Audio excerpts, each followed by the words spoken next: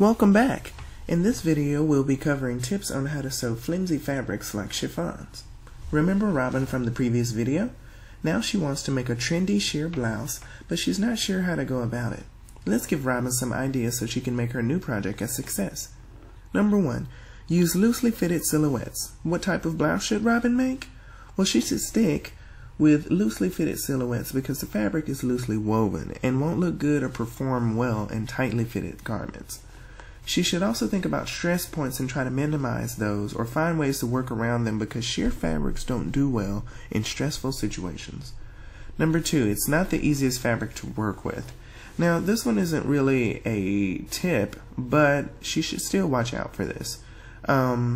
She should know that because it's not an easy fabric to work with, it's going to move around on her and require a little bit of working before she can actually use it well.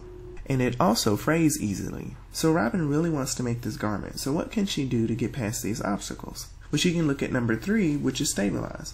She should treat her fabrics first with a stabilizer of some sort, either a spray starch, she can pin it to tissue paper, or dip it in liquid stabilizer. Using a stabilizer will stiffen the fabric to make it almost paper-like to keep it from shifting, stretching, or fraying during the cutting process.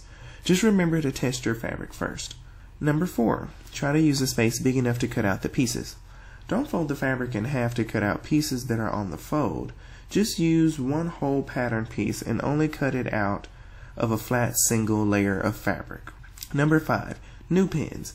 When pinning her fabric, it may help to use longer needles without snags in them, like brand new quilting pins. Number 6, no notching. Use tailor tacks or tailor's chalk instead. Number 7, use fine needles and thread. She should use a very fine needle such as 70-10, 65-9, or 68, along with 100% silk thread, high quality fine mercerized cotton or polyester. Number 8, tape up the hole. Most sewing machines come with a foot plate that allows for zigzagging, in which case you'll need to place a piece of tape over the hole to keep the machine from eating the fabric. Punch a hole in it with your previous needle to keep gooey adhesive off your fine needle, and don't cover the dog feeds. Number 9, shorten the stitch length.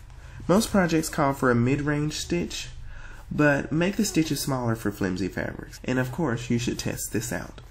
Number 10, don't backstitch. She shouldn't backstitch to keep the fabric from being sucked down into the footplate.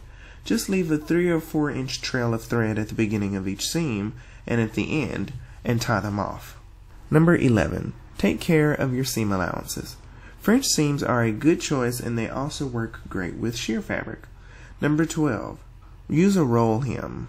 If possible, please use a small rolled hem. And then number 13, wash out stabilizers. Just carefully wash out any starches or stabilizers that you might have used. If she practices on a scrap piece of the fabric she's going to use following the guide we've provided, Robin will have her chiffon garment made in no time. Now what about you? Do you want to learn more about pattern making to become a better fashion designer? Do you have burning questions about the complicated skill of making patterns? If so, follow the link in the description to tell me about your pattern making problems, and I'll try to make more videos like this answering your questions.